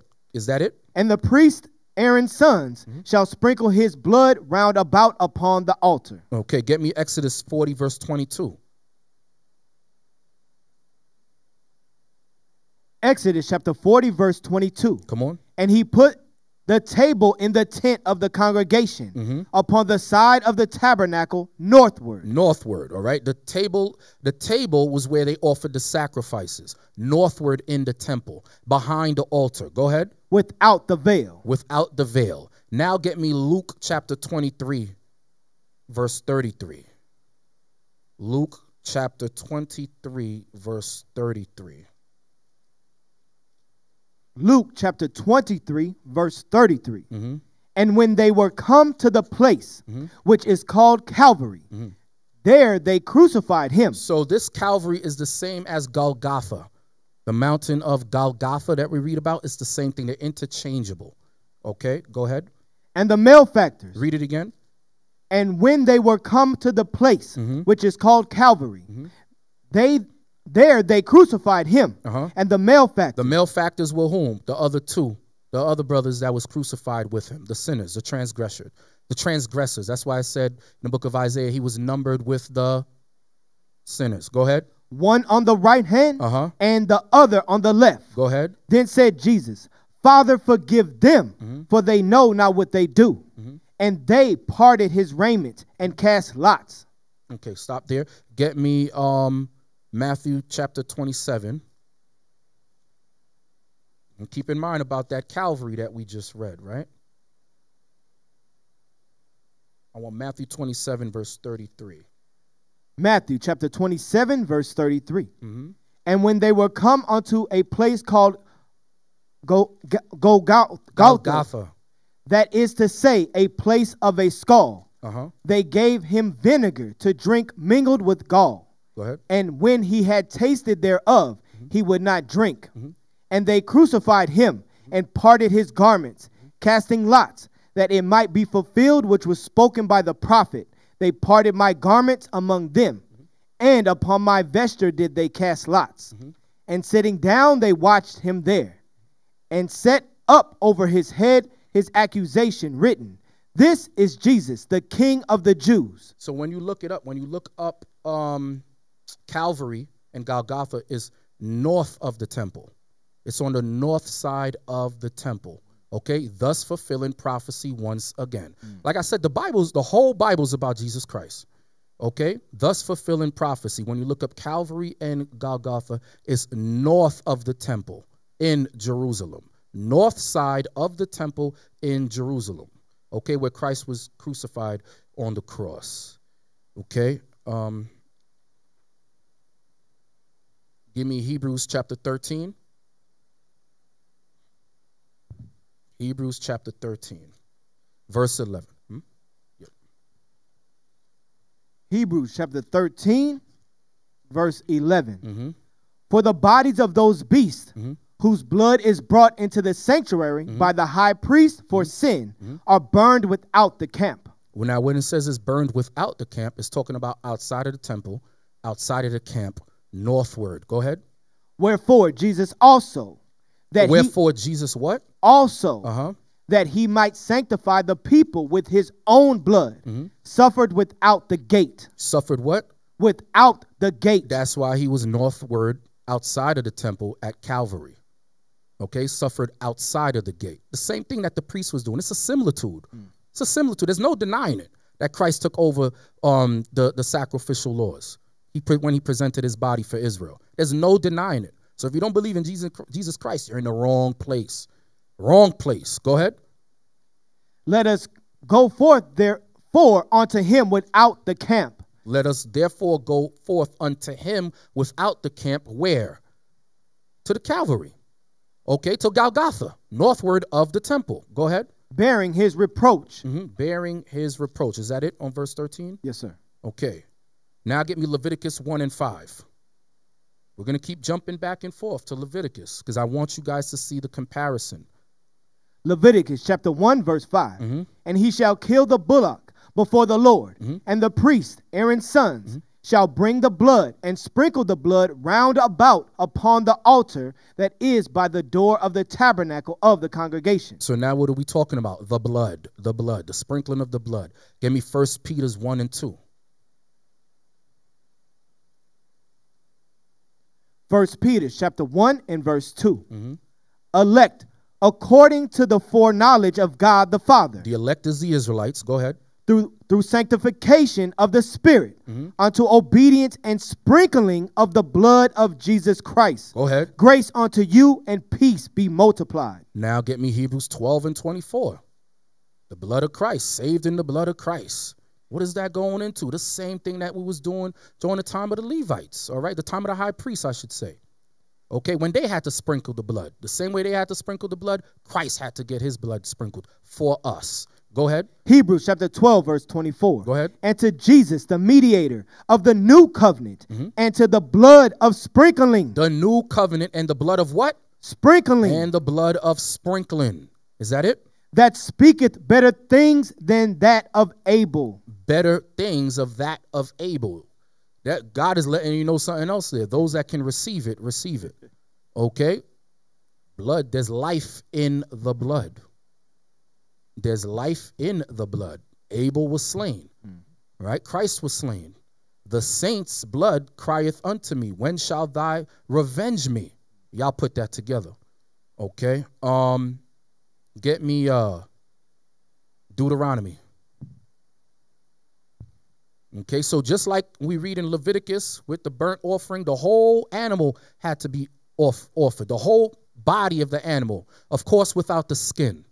Okay, the whole body had to be offering as a burnt offering. Deuteronomy 33, verse 10. Come on. Deuteronomy chapter 33, verse 10. They shall teach Jacob thy judgments, and Israel thy law. Go ahead. They shall put incense before thee, and whole burnt sacrifice upon thine altar. So that's what we had to do as the children of Israel. Whole burnt sacrifices. Give me Isaiah 50 and 6. Isaiah 50 and verse 6. Come on. Isaiah chapter 50 and verse 6. I gave my back to the smiters. So Christ said he gave his back to the smiters. Come on. And my cheeks to them that plucked off the hair. And they pulled off his beard. Go ahead. I hid not my face from shame and spitting. So they spit on him. They smacked him. They punched him. Everything in the book. Go ahead. For the Lord God will help me. Therefore shall I not be confounded. Is that on? That's verse 6, right? Yeah, verse 6. Okay, get me Isaiah 53. So right there in Isaiah 50 verse 6, it talks about his back and his face. You think that's the only thing that suffered? His back? No.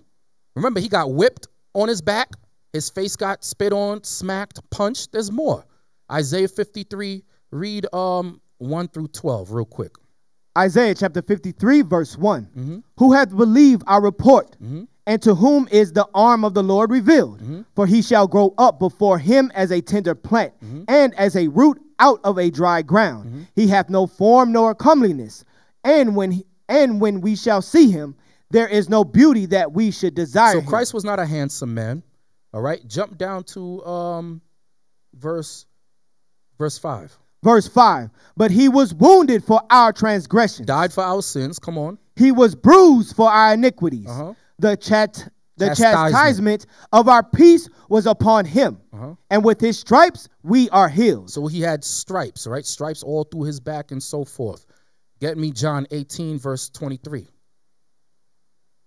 This is just to explain the whole thing with the whole burnt offering. Christ offered up his whole body. His whole body was mutilated. It wasn't just his back and his face. The same way the priest had to offer up the animal whole, Christ offered up his body whole. Go ahead. You said verse 3? Verse 23. 23. John chapter 18, verse 23. Jesus answered him, if I have spoken evil, bear witness of the evil. But if well, why smitest thou me? So they smite him. Give me John 19, verse 29. So how about his tongue, which allowed him to speak? What did they do to his mouth? I'm talking about the inside of his mouth, because we know he got smacked on the outside. What happened to the inside? Go ahead. John chapter 19, verse 29. Because you know he had cuts and bruises in his mouth. Gums was probably bleeding, missing tooth, split tongue. Go ahead. Now there was set a vessel full of vinegar, and they filled a sponge with vinegar. You ever put salt and vinegar on an open cut? Christ suffered that thing. For who? For us. Go ahead. And put it upon hyssop, and put it to his mouth. When Jesus therefore had received the vinegar, he said, it is finished. What's finished? What was finished at that point? Him dying for the nation of Israel. Him being the ultimate sacrifice.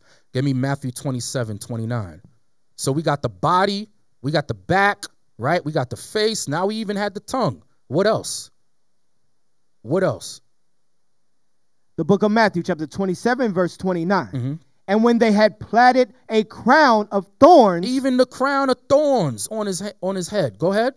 They put it upon his head. They put it upon his head. All right. John 19, verse 34. John chapter 19, verse 34. Come on. But one of the soldiers with a spear pierced his side. So he even got speared in the sides, pierced on his hand and feet. Christ gave up his whole body as a burnt offering. Get me Exodus chapter 12, verse 46. Now, although he gave up his whole body, his bones were still intact. Okay, get me Exodus 12, verse 46. This is what was commanded to the Levites for the Passover. Exodus 12, verse 46. Read. Exodus chapter 12, verse 46. Come on. In one house shall it be eaten. Thou shalt not carry forth out of the flesh abroad out of the house. Come on. Neither shall ye break a bone thereof. So the lamb, the bone of the lamb could not be broken. Okay? And remember, Christ is what? The Lamb of God that takes away the sins of the world. Get me John 19, verse 36. John 19, verse 36. The book of John, chapter 19, verse 36. For these things were done, that the scripture should be fulfilled. A bone of him shall not be broken. So the Roman soldiers had to come, and the other transgressors, the other brothers that were being crucified, they had to break their legs. They didn't do that to Christ. Thus fulfilling what we just read in Exodus 12. Okay? Where the Lamb of God bones should not be broken. Okay, now the same way Christ presented his whole body as an offering, as a sacrifice, we got to do the same thing. All right, how many of y'all seen Bishop class yesterday on New Year's Day? Remember what he brought out about Romans 12? Y'all understood that part? No answer? Okay, that means y'all probably weren't paying attention. Okay, give me Romans 12, verse 1. We got to do the same thing, brothers. Our spirit and our bodies, we got to lay our lives down for Jesus Christ. Romans 12, verse 1. Romans chapter 12, verse 1. I beseech you, therefore, brethren, by the mercies of God, that ye present your bodies a living sacrifice. Present your bodies as a living sacrifice. The same way Christ did. Presented his whole body from the crown of his head all the way to the tip of his toes for us. Go ahead. Holy, acceptable unto God, which is your reasonable service. And it's our reasonable service.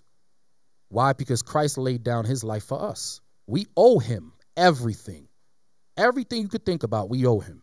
Give me Luke chapter 9, verse 23.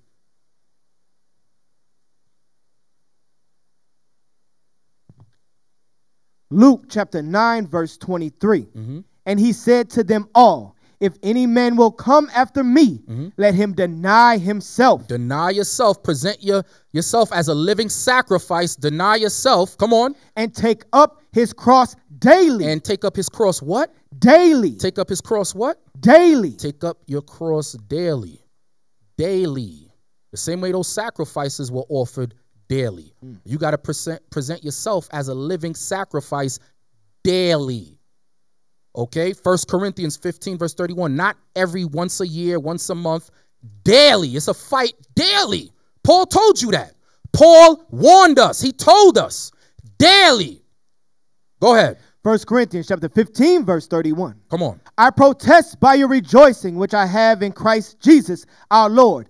I die daily. Paul died daily. He mortified his members daily. He died daily. Why? Because he presented his body as a living sacrifice to a man that presented his physical body for us. Give me Acts 2, verse 46. So how do you do that? How do you die daily? How do you present yourselves daily as a living sacrifice? Acts chapter 2, verse 46. The book of Acts chapter 2, verse 46. Come on. And they, continuing daily with one accord in the temple. So we got to continue daily with one accord. We all got to be on one mind. Ephesians 4 tells you that. Zephaniah 2, verse 1 tells you that. We all got to be on one mind, continuing daily. That's why I tell you, brothers, the importance of congregating, not making excuses. Congregate. Build yourself up with like-minded brothers and sisters.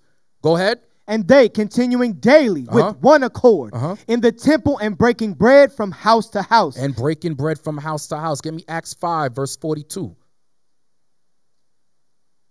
Acts 5, verse 42. The book of Acts, chapter 5, verse 42. And daily in the temple and in every house they ceased not to teach and preach Jesus Christ. Every day, daily, they ceased not to preach and teach Jesus Christ because they had that fire within them. They had that fire inside of them. Ephesians 6, verse 12. Ephesians chapter 6 and verse 12. Come on. Ephesians chapter 6 and verse 12.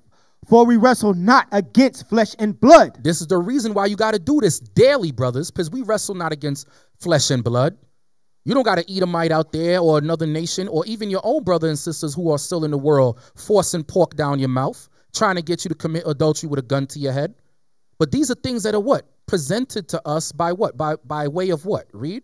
But against principalities. Principalities. Go ahead. Against powers. Powers. Against the rulers of the darkness of this world. Go ahead. Against spiritual wickedness in high places. The media. That's what's a daily fight. And not just TV. You got the radio. You got TV. You got advertisements. There's sin everywhere. That's why we got to present our bodies as a living sacrifice daily. We got to congregate, be like-minded daily. Give me 1 Corinthians 5 and 10. And there's no escaping it. There's sin everywhere. That's why Paul wrote this. 1 Corinthians 5 and 10. 1 Corinthians chapter 5, verse 10. Yet not altogether with the fornicators of this world, or with the covetous, or extortioners. That's those that are without. Those that are without. The fornicators, the adulterers, the covetous, the thieves, the liars. Go ahead. Or with idolaters.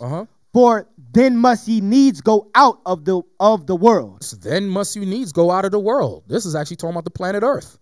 You can't escape adulterer and fornicator. They're everywhere.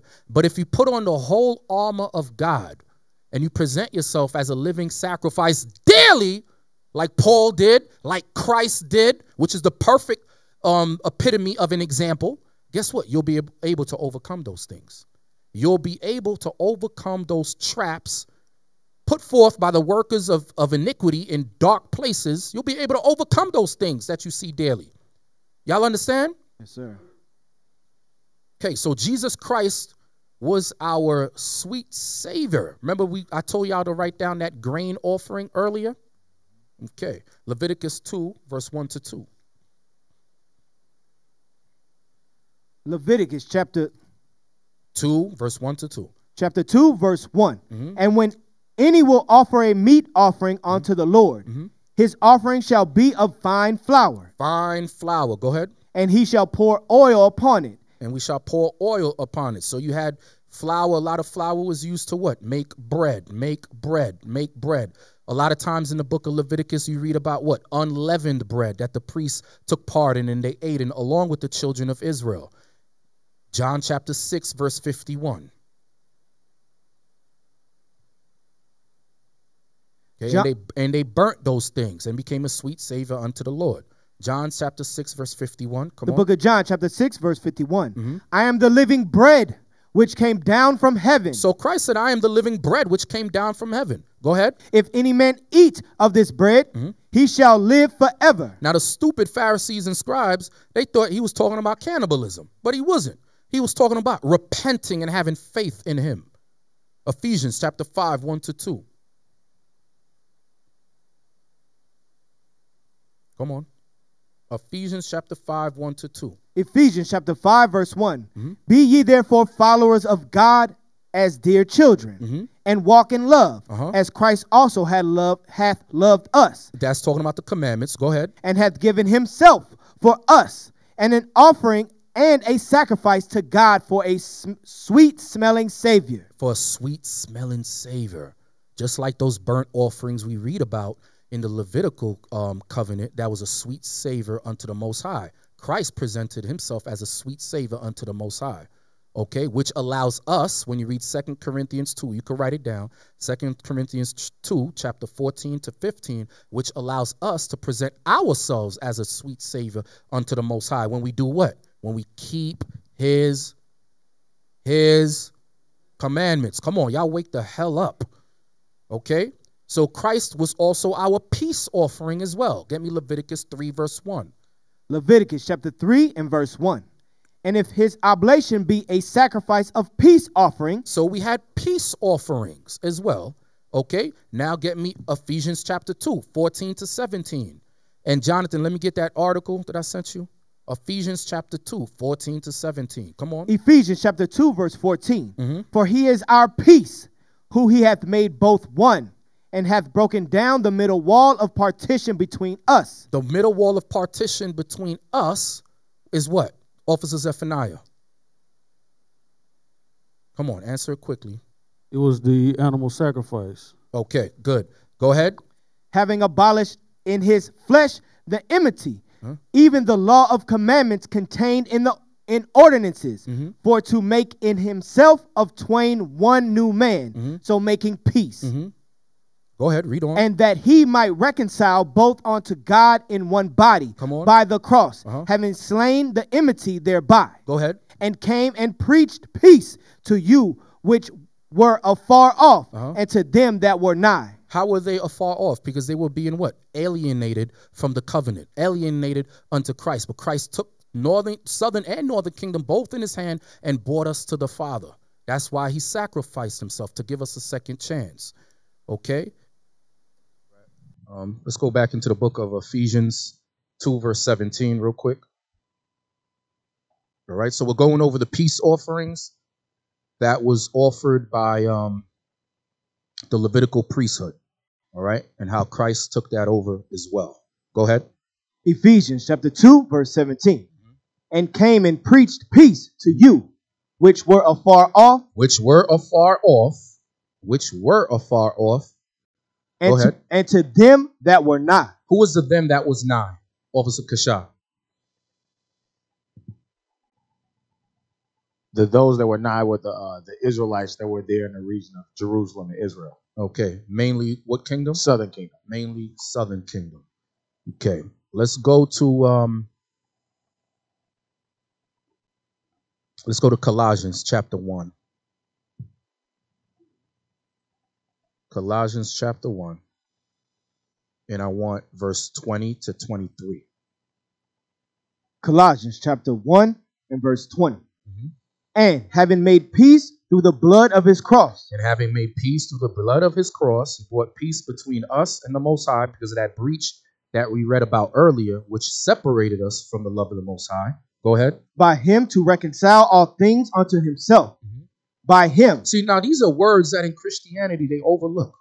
Reconcile, to bring back. It's talking about to bring back of old. Okay? That same agreement that the Israelites had with the Most High. All right? The whole world cannot reconcile back to the Most High. Go ahead. By him, I say, whether they be things in earth or things in heaven. And you, that we sometime alienated and enemies in your mind by wicked works, yet now hath he reconciled. Because he took away those wicked works, which he's given us a chance to repent from. Go ahead. In the body of his flesh through death, to present you holy and unblameable and unremovable in unreprovable. Reprovable. And unreprovable. Read it again. In the body of his flesh through death, to present. Because he presented his body as a living sacrifice for us. That's why it says in the body of his flesh through death. Go ahead. To present you holy and unblameable and reprovable in unreprovable in his sight. And unreprovable in his sight. Next verse. If ye continue. If. Two-letter word, right? Big meaning. If.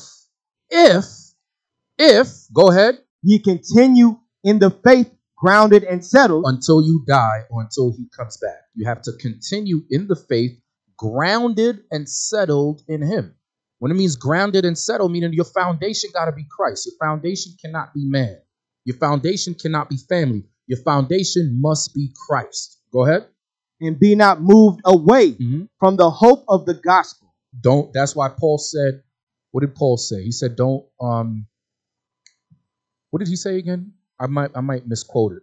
Don't let anything separate you from the love of Christ. Right? Famine, pestilence, affliction, tribulation. It's the same thing. You got to keep that hope and faith in Christ. It says and be not moved away from the hope of the gospel. Go ahead. Which ye have heard, and which was preached to every creature which is under heaven. Come on. Whereof I, Paul, am made a minister. And Paul was a minister. Paul was a minister to who? Circumcision or uncircumcision? Which is another word for who? Northern kingdom. Uncircumcision is going into the northern kingdom of Israel. Y'all understand that? Okay. Now get me Leviticus 6, 1 through 7. Christ was also took place for our trespass offering. Go ahead. Leviticus 6, 1 through 7. Chapter 6, verse 1.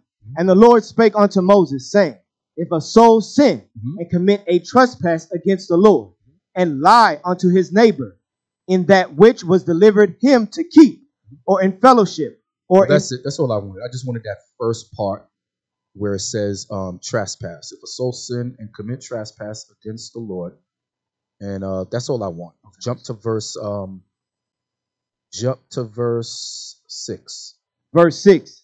And he shall bring his trespass offering unto the Lord, a ram without blemish, out of the flock, with the estimation for a trespass offering unto the priest. Now go to Romans, the 3rd chapter. Well, Romans chapter 3, verse 25. So what are we dealing with? Trespass offering for sin, whether it was willful or unwillful. Go ahead. Romans chapter 3, verse 25. Whom God hath set forth to be a propitiation through faith in his blood, to declare his righteousness for the remission of sins. For the remission of sin. And what is the remission of sin? What does the word remission mean? If something is remitted unto you, what does that mean? Forgiven. Okay, that's why he had to lay his body down. His blood had to be spilled and so forth. Read that again. Whom God had set forth to be a propitiation through faith in his blood, to declare his righteousness for the remission of sins that are past. That are past. That's why the Bible says what? What does Christ says? Once we repent, we're a new creature in Christ. Okay? So it says to declare his righteousness for the remission of sins that are past. Go ahead.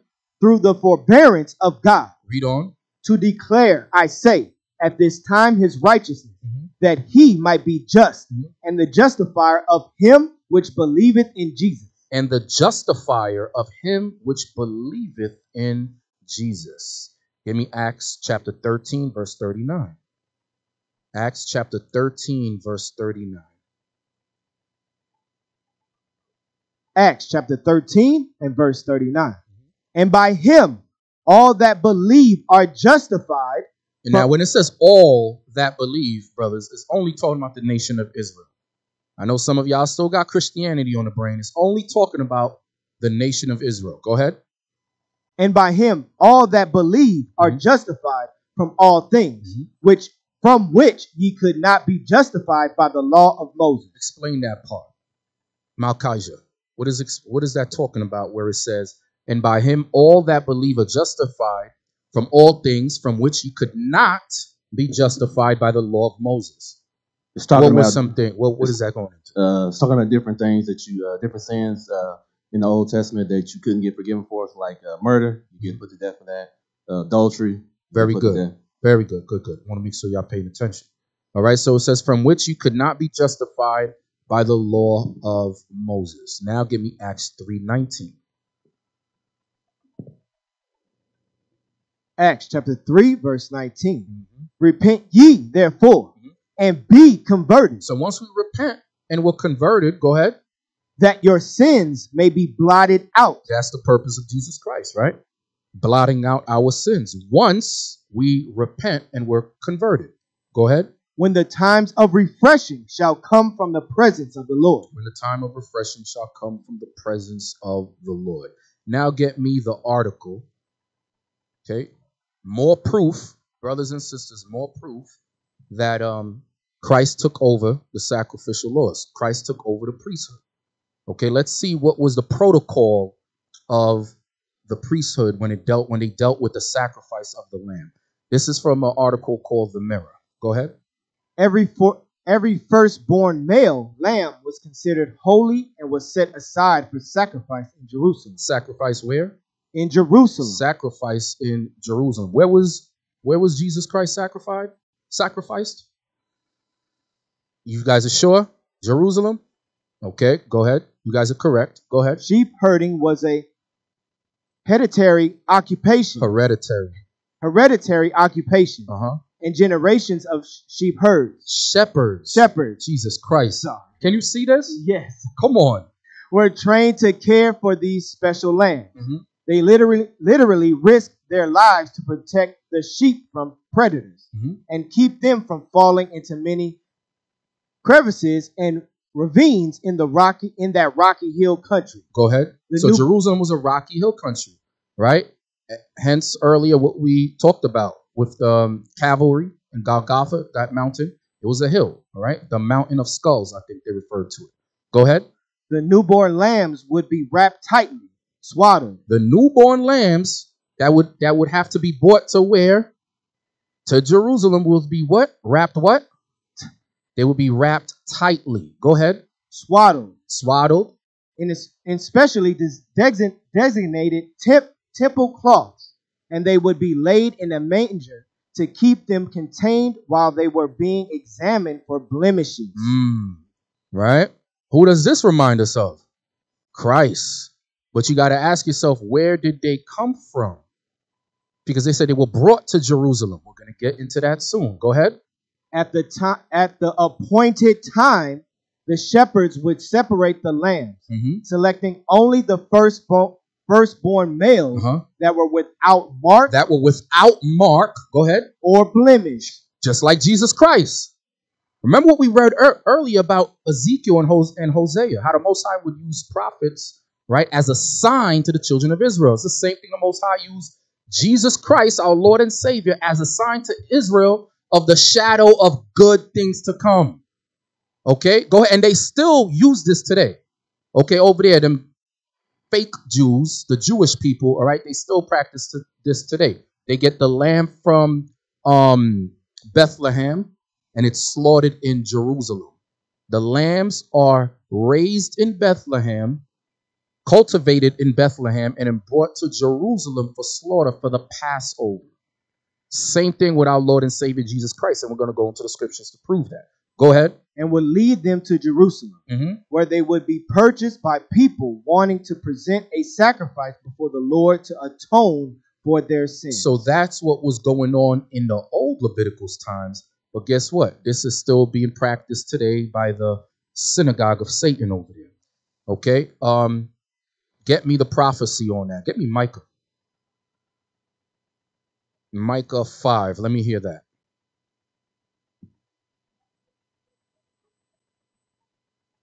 All right. So we know now the lambs were always slaughtered in Jerusalem. The firstborn male with no blemishes, they were put in swaddled clothes. They actually put clothes on the lamb. Okay, because that was the lamb that was going to be slaughtered. Okay. Give me Micah and verse 2. Micah chapter 5, verse 2. The book of Micah, chapter 5 and verse 2. But thou, Bethlehem, Ephrathah, though thou be little among the thousands of Judah, yet out of thee shall he come forth unto me, that is to be ruler in Israel. That's to be ruler in Israel. Come on. Whose goings forth have been from of old, from everlasting. That it? Whose goings forth have been from of old, from everlasting. But notice what it says. It says, but thou, Bethlehem, Ephrathah. Okay, now go to the book of John, chapter 7, verse 42. Let me hear 41.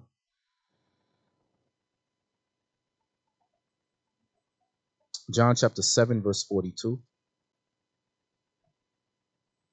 The book of John, chapter 7, verse 42. Hath not the scripture said that Christ cometh of the seed of David, and out of the town of Bethlehem? And out of the town of Bethlehem, come on. Where David was? The same thing in the article we read.